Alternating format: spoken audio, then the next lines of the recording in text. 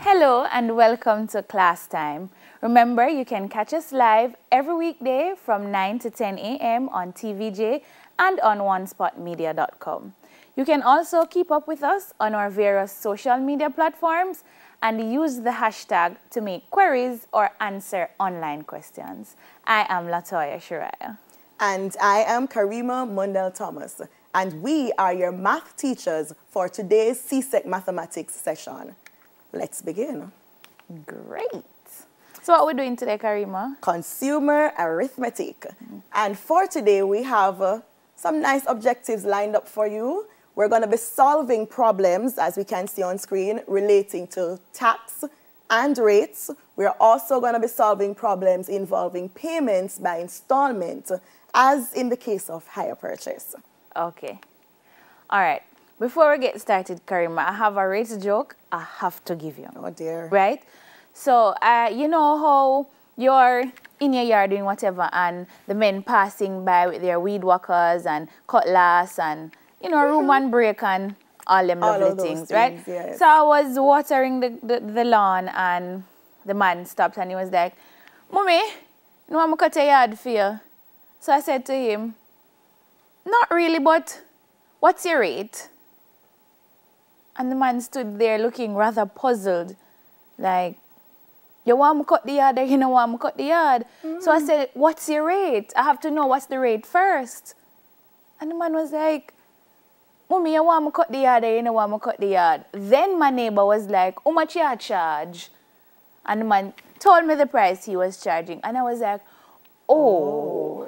So you don't usually use or hear the word rate.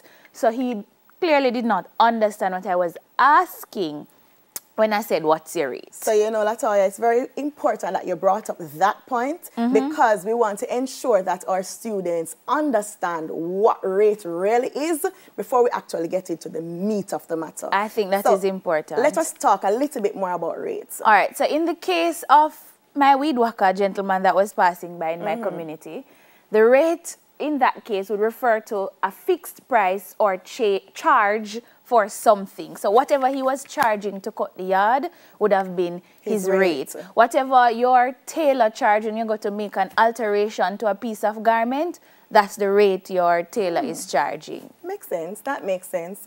But I'm seeing also, Latoya, that rate may also refer to a comparison between two related quantities. So most times the second quantity tends to be time. For example, we might hear per second, per hour, but we know that it could be anything. Right. For example, think about somebody who may be painting.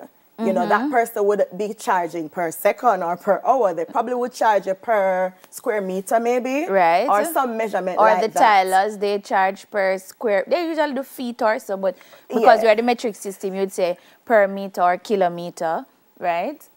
All right, not for tiling though, but yeah. Squared, yeah. So let's look at some other examples though. Interest rate. Now, that's one that people are often interested in because if I am going to take out a loan, Latoya, anything that I'm going to do, I want to know, you know, what's the rate, what's the cost per annum for that. Right, yes? right, and that's important, isn't it? Agreed. Agree. We also have telephone rate. What's the charge per minute? We're not going to go into that. Yeah, right. Let's leave that one there. And then we have exchange rate, how much Jamaican dollar per US dollar, there you or go. per Canadian dollar, or pound if you have anybody over in England. We have water and light rate. We don't usually talk about these things, but our local electric and water companies do charge us per liter and per kilowatt. So that's true, and it's on our bills, you know. If we actually pay attention, we'll actually see the rates. Sometimes it's at the back of the bill, but we just need to pay attention to it. I think it's more important to just look how much you owe and pay it before the due date. Right? Funny. And then we have, unfortunately, the crime rate, which is usually looked at per day, per month, per annum, per year, right? So when we talk about rates, it's either a fixed price or we're looking at a comparison between two related quantities. True. And you know what, Latoya? Since we're looking at CSEC content, I want us to actually zoom in on the exchange rate, because I would have seen questions pertaining to the exchange rate when I would have looked at the past CSEC papers. So let's see if we can help our students to, you know, attempt one of those questions. All right, so here's a question. For this question, you're going to use the rates given below, right? And so while on vacation in Canada, John used his credit card to buy a tablet for 300 Canadian dollars, right? And we want to know what is the value for the tablet in Jamaican dollars. Now, if you look above the question, you can see the exchange rates given. So for 1 Canadian dollars, that is equal or equivalent to 119 Jamaican dollars and 50 cents. And for 1 Canadian dollars, it is equal or equivalent it is equal or equivalent to 90 US cents. Yes. So I'm looking at this question, Latoya, and it's asking us, so the tablet cost 300 Canadian dollars. Yes. And they're asking us for the value of the tablet in Jamaican dollars. Yes. Now, when I look at these types of questions, immediately a kind of ratio idea comes to mind. So I'm just going to go to the board a little bit just to talk through how is it that ratio idea comes to my mind, and then see if we can use that to answer the question. All right, sounds good. Imagine in a class, for example, you have the ratio of boys to girls maybe. So let me just write quickly. We have boys and we have girls. Now the ratio of boys to girls would be 1 boy to every 2 girls, right? Now, that would automatically mean, Latoya, if I have 2 boys, how many girls do you think I'm expecting? So it's 1 to 2. So for every 1 boy is 2 girls. So if it's 2 boys, I'm thinking 4 girls. 4 girls. Good. Right. Let's extend this a little bit more. What about if it's 3 boys that are in the class? How many girls would we have? So, all right. So I think that's 6 girls. 6 girls. Now, what we're seeing here is some level of proportionality or equivalence. Right. So what we're seeing here is that how the boys are increasing, right? It's proportionate to how the girls are increasing. So pretty much, if we multiply the number of boys by a particular value, then the number of girls will have to be multiplied by that same value. Right. Now, so in this case, the girls are twice for the first boys, example, yes. Or 2 times the boys. All right. Now, did you know that fractions can really bring out this concept as well? Watch this. So I'm just going to use the first 2 that we mentioned. So watch this, Latoya. Look at this beautiful relationship coming out. So you're representing the boys as 1 to 2. So the fraction bar in that case would represent the 2. So this is showing what's happening where boys are concerned. Right. And over here, I'm showing what happened where girls are concerned. So your numerator is 2 and your denominator is 4 for the girls. Yes. So let me ask you a question. Can you simplify 2 quarters? You can, and I think it's a half. Oh, so then it means, therefore, that I really could. What I'm using here is an equality, so we have what we call now equivalent fractions coming out here. Right. Isn't this wonderful? It so is. Let's look at what we had earlier. So we had 3 boys with mapping to 6 girls. Right. So it therefore means if I were to look at the first ratio and the last one, I'm seeing the same thing happening right here. So Latoya, I am seeing where equivalent fractions can actually help us in answering this question. You may be saying boys, girls, what does that have to do with money? Right. Switch gear a little for me. What if it's $1? But if it was $1, is equivalent to $2 in another currency. Right. So 2 Jamaican dollars, let's assume it's Jamaican, right. would actually be equivalent to $4 in that currency. Right. So you see that it's really the same thing. Right. Same idea. It is. So the point is that, you know, that proportionality is important when it comes to the exchange rate. Okay, just on the board, to show. I'm sorry, I made an error in writing, so I said the 6 in my head. But you wrote and 3. wrote 3 because I'm thinking 1/3. So let me just fix that. And then the 2/6 quickly. would be equivalent to 1/3. Yeah. That's correct. So let's see if we can use that to answer this question. Alrighty. So we're changing. The question asks us how many Jamaican dollars would 300 Canadian dollars be equal or equivalent to? There you go. Right? So representing our information algebraically, you know, to help us in our solving, we're saying that 300 Canadian dollars is equal to X Jamaican dollars. And clearly we want to know what X is. Yes. Right? And we already know this was given, this information was given, that 1 Canadian dollars is equal to 119 Jamaican dollars and 50 cents. And using that same equivalence and ratio idea, we can use that to help us in solving this question. Right. So unlike what I had on the board, in this case, there's something that we don't know. Right. But because of the relationship that we saw earlier, we can actually use it to figure out what we don't know. Right. So here we have 300 as our numerator, right, and 1 as our denominator. The 300 representing that 300 Canadian dollars that we know, and the 1 representing that $1 to the 1 Canadian to the Jamaican dollars. Right. And here we have our X, because the 300 would match up to the X because we are trying to find out how much Jamaican dollars is 300 Canadian dollars. There you go. So we have X as our numerator and 119 and 50 cents as our denominator. So you can see where the 1 in terms of the rate that was originally given is matching up to the $119.50, and the 300 is matching up to the X, which we want to find out now. There you go. And once we understand this principle, Latoya, the rest of it is pretty much algebra. Yes. You know, because what's happening is that we are now going to try to make X solving the subject. For X. Solving for X. There you go.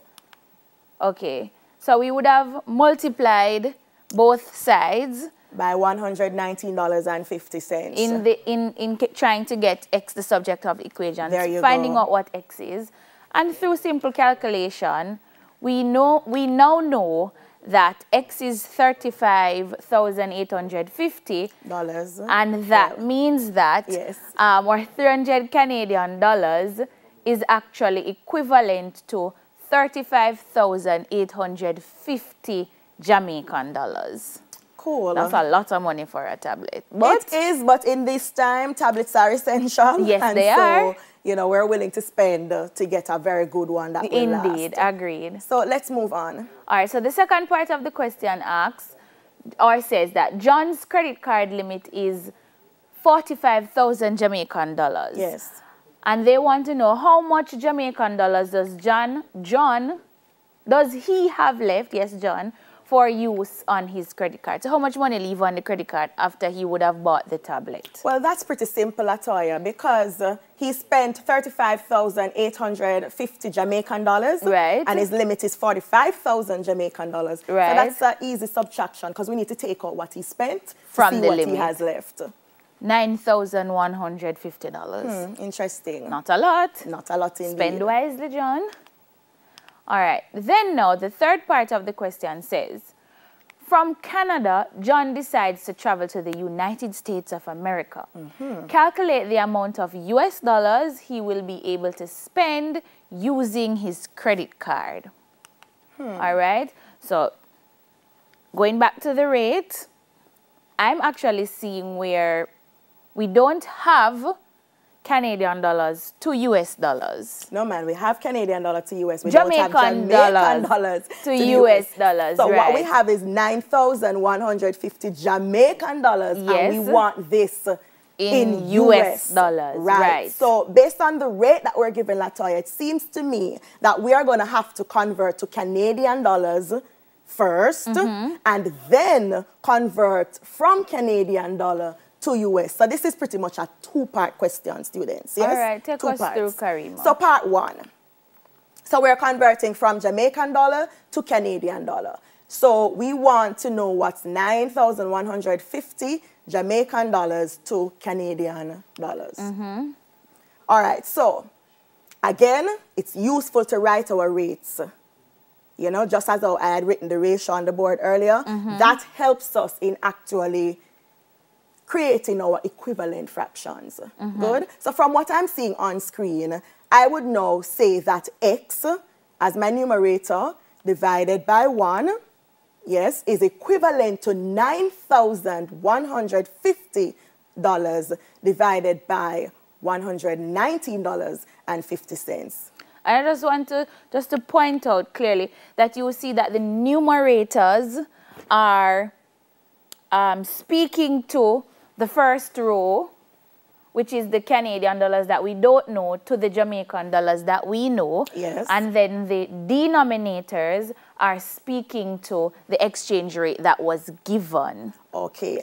Just to point out, though, Latoya, that we could have used the exchange rate that's given as the numerator. Yes. Yes, just so that, you know, students understand that it could be that way as well. And that's the beauty about math. You could have written no one way. 1 divided by x is equal to $119.50 divided by 9,150. Correct. So if you would have inverted your fractions, both of your fractions, it would have been fine. You would have got the same result. That's correct.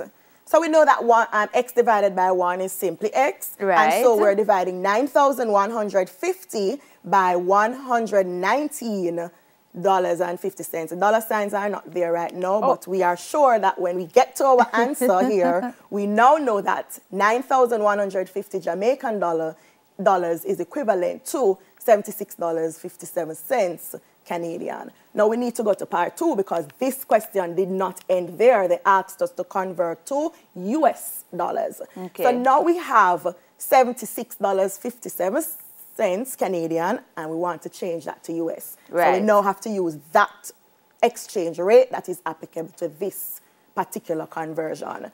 So we know that 1 Canadian dollar is equivalent to 90 cents US. And again, just as what we did earlier, we looked at the ratio, and we're seeing here that this means that $76.57 divided by 1 is equivalent to that unknown, which we have called x in this case, divided by 0.9 or 90 cents. And just to note, you can call your unknown anything. Y, K, L, M, Q, Apple. Any variable that suits you, pretty much. We just usually tend to use X all the time. So from here, again, we're using up our algebra skills. Right. So here we see that to make X the subject here, we need to actually multiply both sides by 90 cents. Right. And that pretty much tells us that X has a value of 68.91.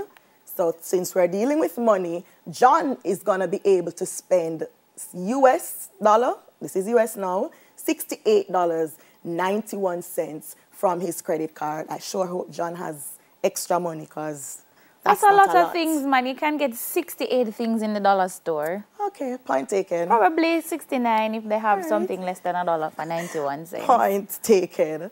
But let's see if we can look at something else that speaks to rate, Latoya, because we talked about several examples, exchange rate, telephone rate, and several earlier. So it would be unfair for us to just do exchange. So let us jump to a question that deals with telephone and see if we can help our students here. All right, and this was a question from the January 2005 CSEC paper, and it reads, Kim has 2 telephones.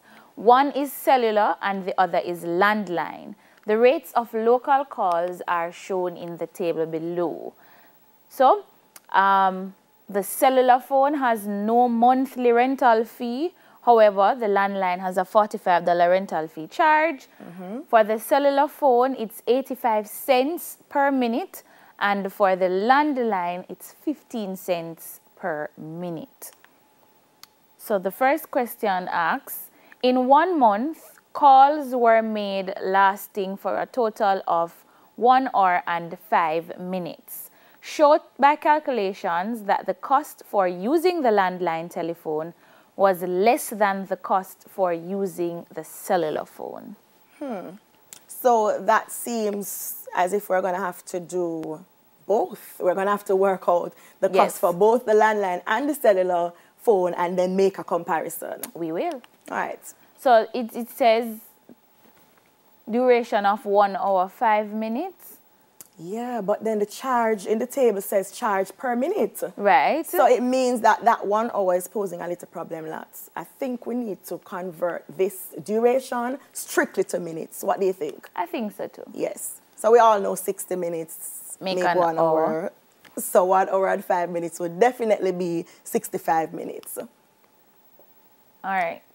Now, the cellular bill, as we noted, did not have a rental fee. So pretty much we're just calculating call charges. Right. So it's 85 cents per minute and it's 65 minutes. So we can simply multiply that 65 by 85 cents. And so the cellular bill is actually $55.25. I wonder how that compares to the landline. Which you think is more? I don't want to guess, honestly. So let's talk about the landline bill now, students. I hope you're calculating along with us, all right?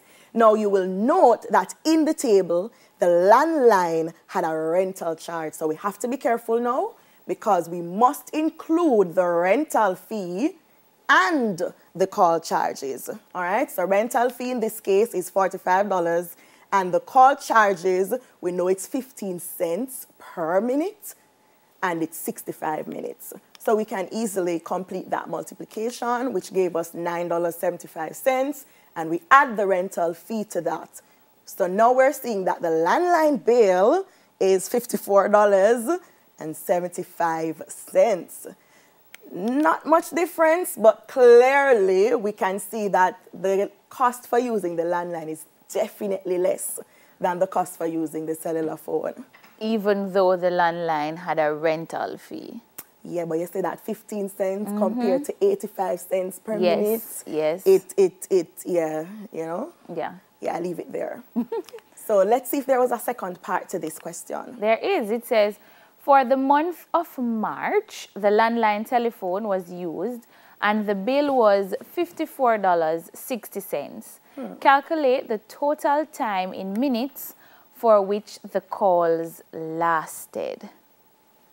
So if my memory serves me right, we're talking about the landline here, and it had a rental fee, correct? Yes, it did. So it means that that $54.60 is not just for call charges, is it? No, because the rental fee is actually included in that.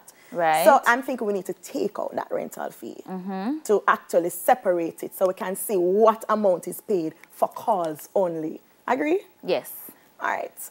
So once we have taken out that $45, we have $9.60. So we have $9.60 left for call charges. But the rate per minute is 15 cents. Yes. So I'm thinking we need to figure out how many 15 cents we can get out of $9.60. Do we want to leave and yeah, we could. let them work it out? Yeah. And tell us when we'll come back? All right, no problem. We're going to take a quick break, but we'll be right back with more CSEC mathematics.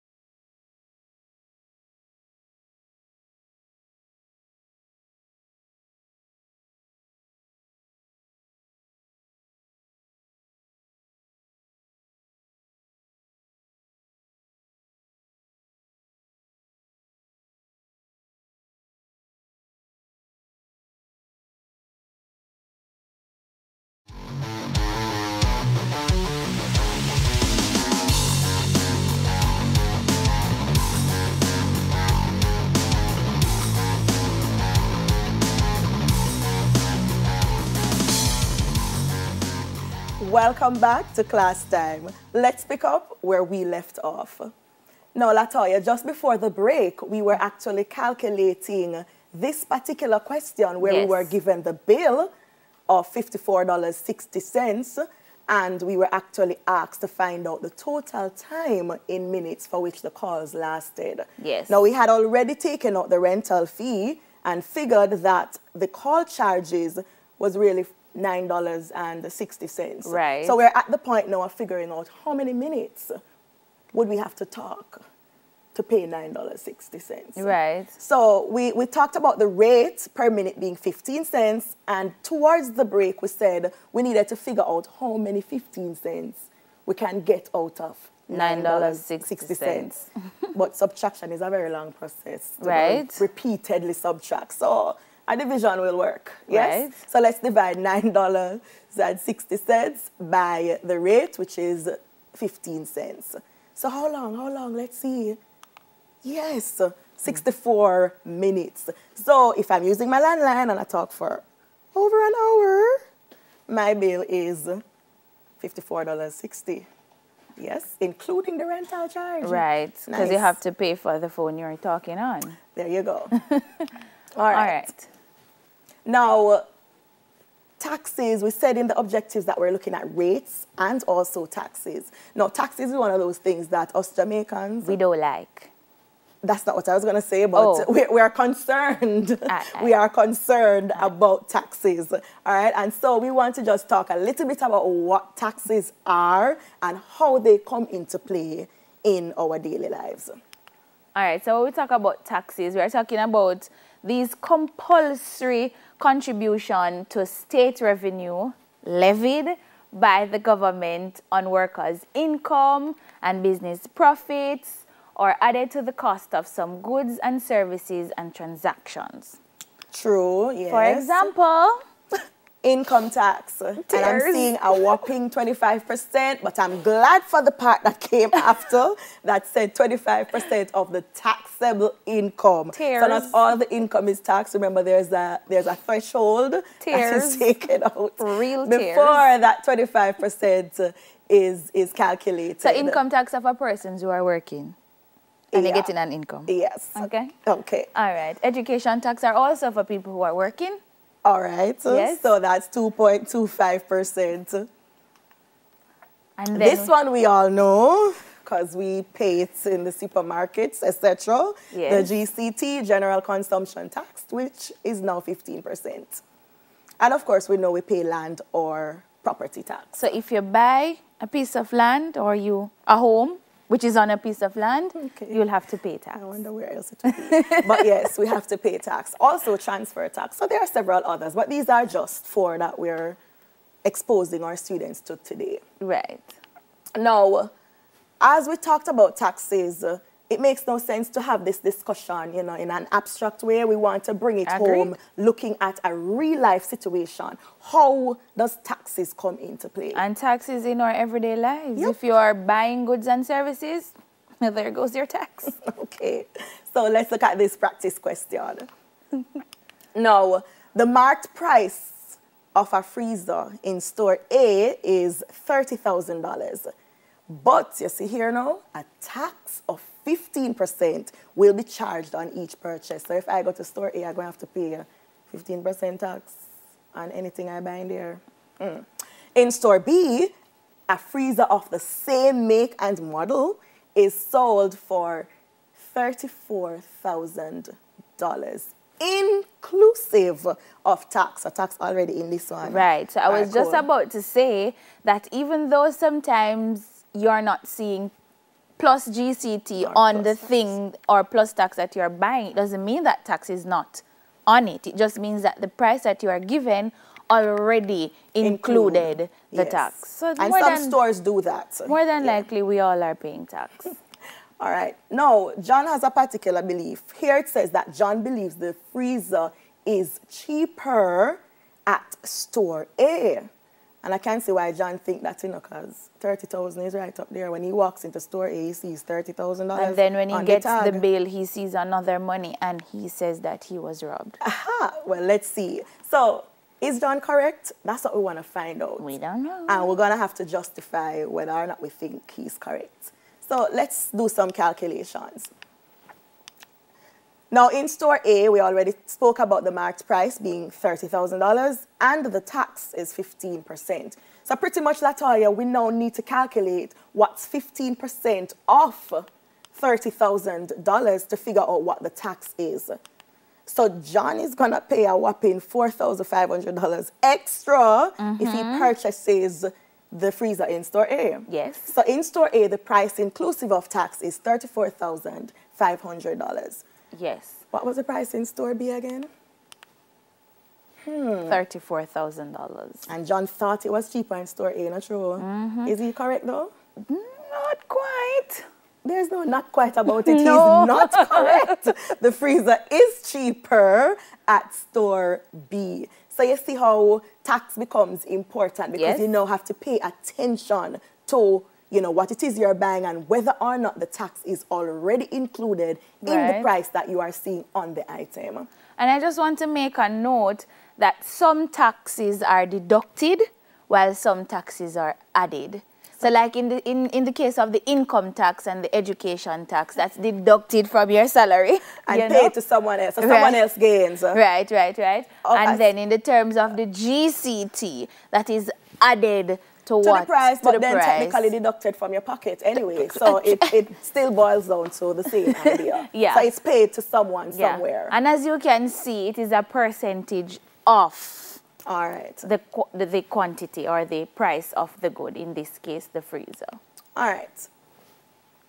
So, you know, as I see that TV, I wish it was a laptop up there because right now I'm having a laptop challenge. I think we all are, aren't we? I don't have any money to go purchase a laptop cash. And we're here for you, sis. Oh, that's what this is about? We are here for you. Talk to me about higher we purchase are here then, for you. I need a solution like now. You don't have a laptop and you need a laptop and you don't have any money. I'm here for you, girl. All right. That's what we call higher purchase. And tell me about it. There are quite a few business places in Jamaica that offer this service. So higher purchase is a service. Now, what does higher purchase do? You know, it's an arrangement for buying, as you, the consumer, goods, where the buyer makes an initial down payment or not, depending, and pays the balance plus interest in installments. Now, there are some keywords here. Down payment, what is that? That's the money you initially pay on the good or service that you are taking out on higher purchase. So another word for down payment is the deposit. Right. All right. However, there are some places that say $0 down. You don't have to pay anything. So you don't have any initial payment, no you deposit. Don't have any initial payment, That's right? Maybe so the one I might try. But anyway. And then you have installments. Yes.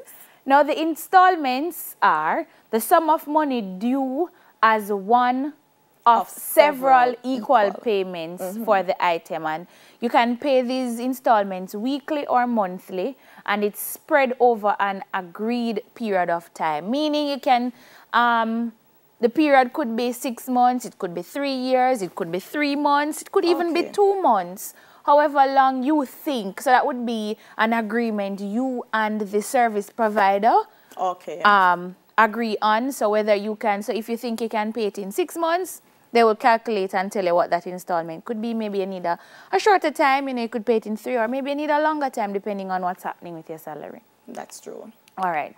Higher purchase is, though, a legal agreement. So Latoya, from what I know about legal agreements, if if the agreement is breached, then there are consequences.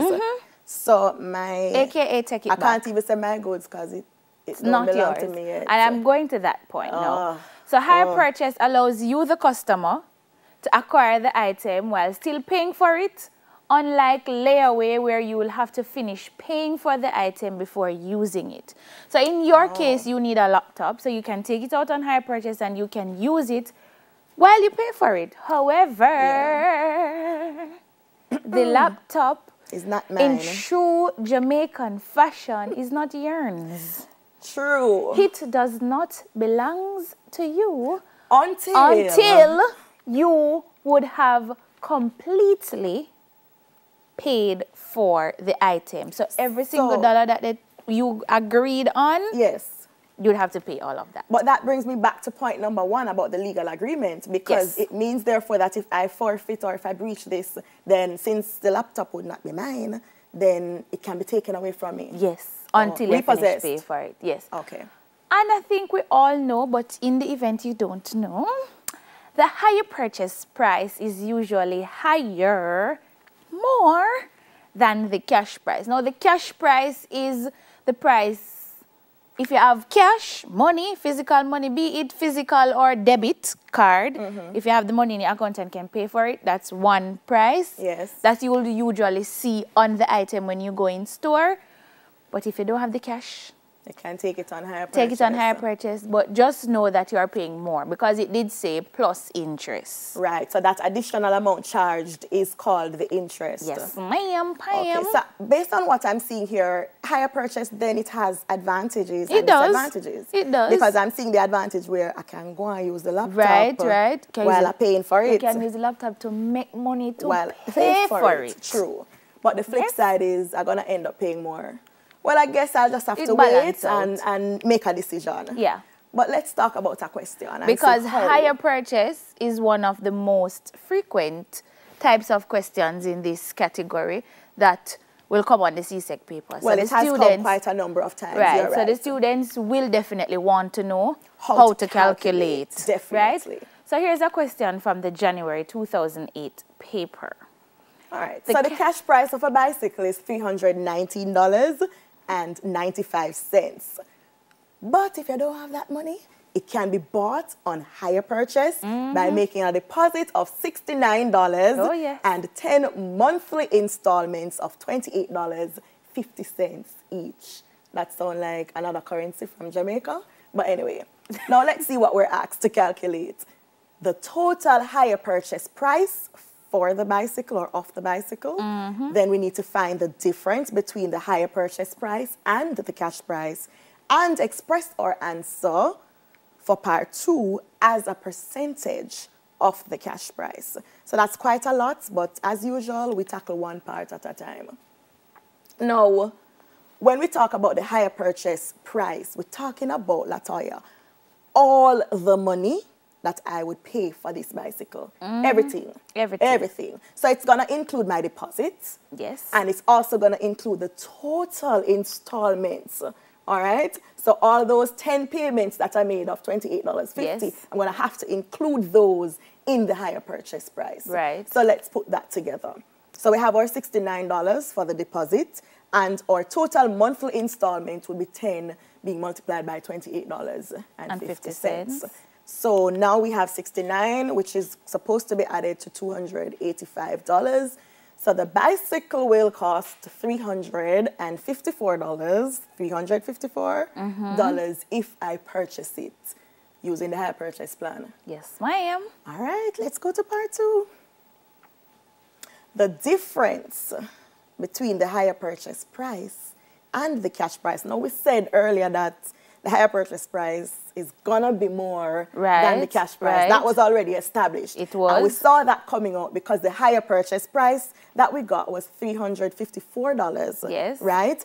And the cash price is actually $319.95. So we can see that clearly.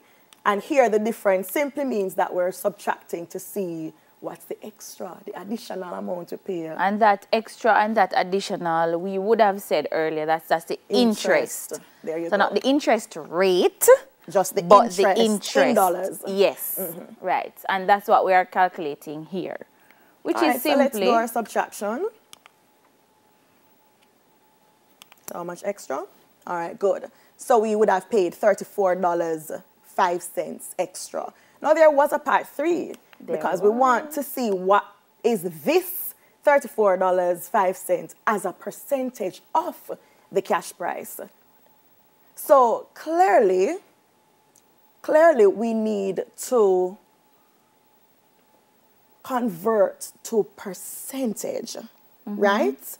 So then I'm thinking that when I think about percentage, I'm thinking about What of 100? the whole being 100. So I know that somewhere in there, 100 is going to be.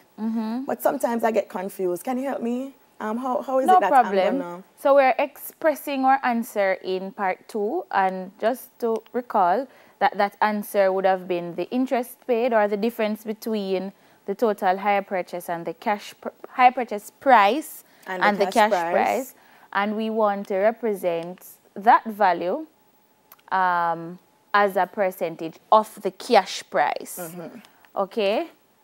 So my interest as a percentage of my cash price would be my interest divided by my cash price, and that's because it's being found as a percentage of the cash price. And of course, finding that percentage means I will now have to multiply by 100. Makes sense. That makes sense. So let's put that Which in is and substituting our values. We know that the interest from previously calculated would have been $34.05, yes. and then the cash price, which was originally stated, $319.95. Multiply. Now we have $10.06. What's that symbol? Oh my goodness. That now would have been 10.6%. Yes, why is that 10.6%. Never mind that dollar sign. This is crazy. That's a mistake. Typo error, but never All right, mind. then. We're going to take our final break. We'll wrap things up when we return. So come.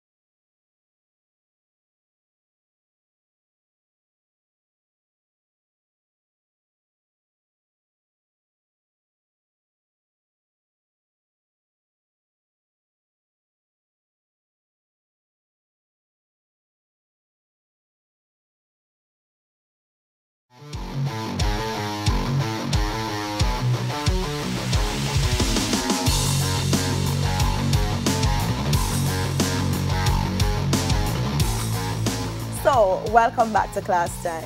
Now, Latoya, just before the break, and I'm sure our students are, just really excited that they were able to complete a whole question, right? Right. A CSEC question, right? On hire purchase. And we want to afford them the opportunity to do another question. I agree. Yeah, just to cement the concept. I agree. All right. Now, this particular question says that a store is promoting a new mobile phone under 2 plans. We have plan A and plan B. Now, the plans are advertised as shown in the table below. So, of course, I'm seeing that both plans have a deposit, different amount of money, but a deposit nonetheless.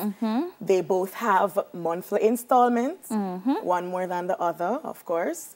And the number of months to repay, plan A has 12 months to pay and plan B has 6 months to pay. But there's an additional part there. Tax is charged on all payments if you should use plan B, but there is 0% tax for plan A. And I just see you rolling your eyes once I mentioned tax, but never mind. Now I want to point out that this plan, if you notice based on what's in the table, it's not a call plan. No, it's not. You're actually doing a payment for the instrument, the phone itself. Taking out the phone on hire purchase. There you go. We're taking out the phone on hire purchase. The word hire purchase is not used, right, but based on the information that is given, it's actually a hire purchase plan. It is. So unlike the one we did earlier, there wasn't a cash price given per se. Right. So clearly we can't know how much extra we're going to be paying, etc. But we can find out how much the phone would cost under a particular plan. Agreed. So let's look at part 1 here.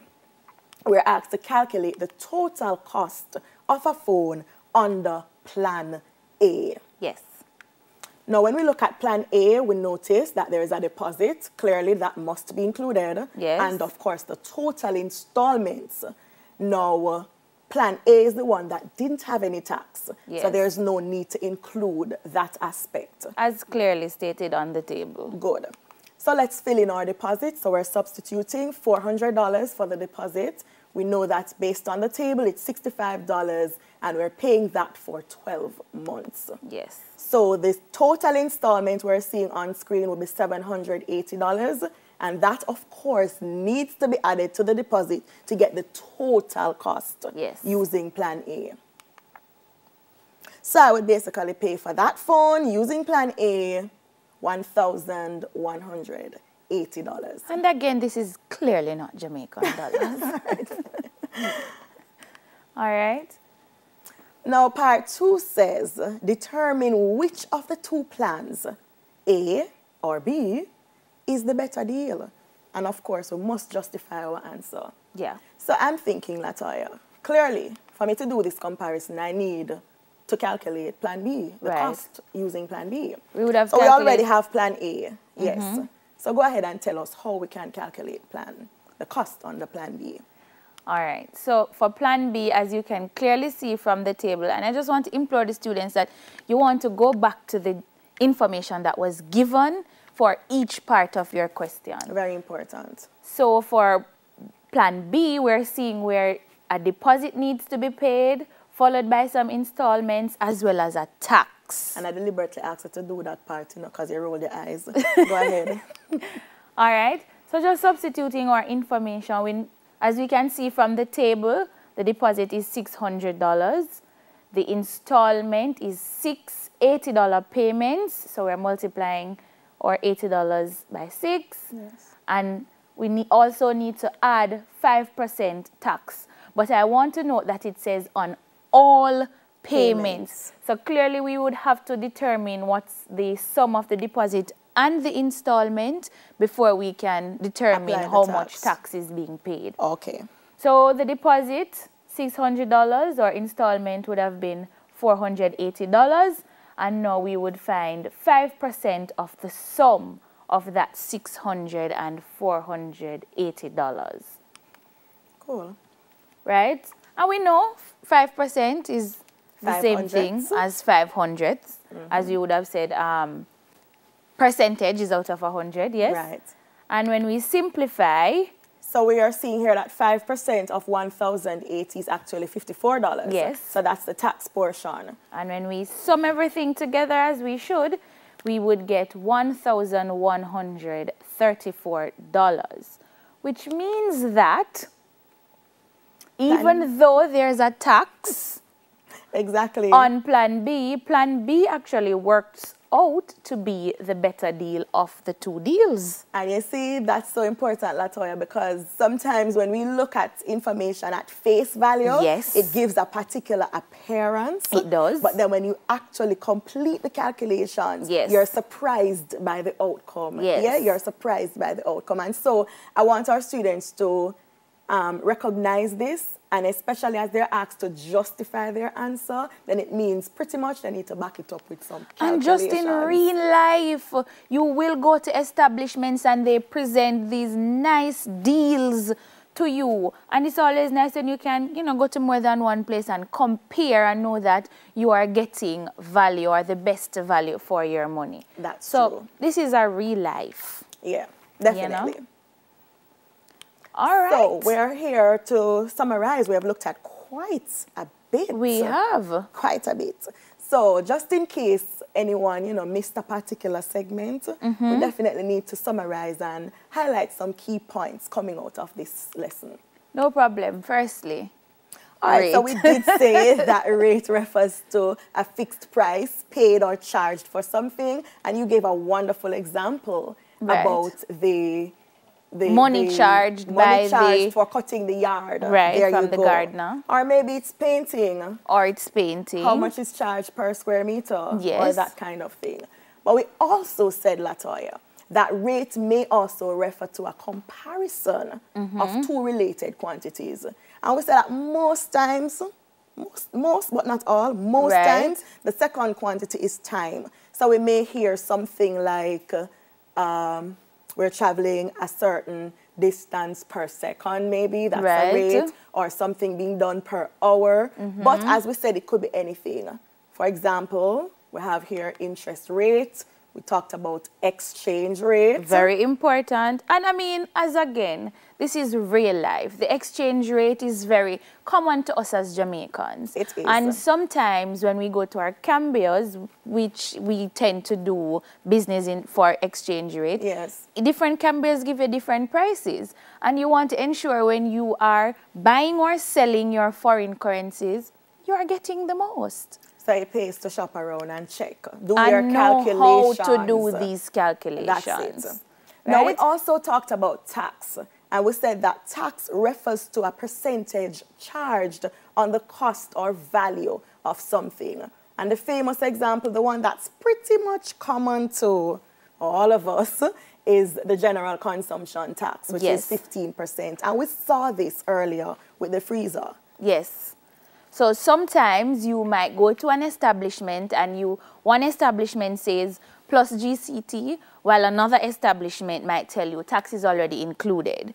There you go. You might want to be able to distinguish, you know, which of the two entities would have given you it's all about better deal. There you go. Value. And it makes sense to ask, because sometimes when you go to the establishment, you want to check, does this price already include GCT? Right. So you know if you need to calculate and add it on, so you're not surprised when you get to the cashier and you don't have enough money moving right along. Okay. So we talked about hire purchase being an agreement where you pretty much make a down payment or a deposit and you pay the balance in installments. All right, and that's pretty much how we calculate the hire purchase price. And the interest, of course, we said, is that extra, the difference between the hire purchase price and the cash price. And not the interest rate in this case, but the money. Interest in money. Right? That's right. Unfortunately, that's all the time we have for this lesson. Thank you so very much for joining us today. Until next time, keep safe. Wash your hand. Sanitize. Wear your mask.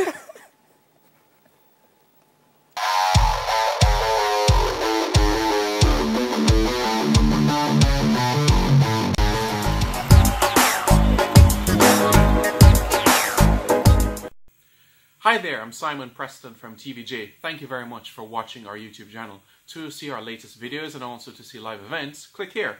To see our full videos on onespotmedia.com, click here. Thank you very much for watching.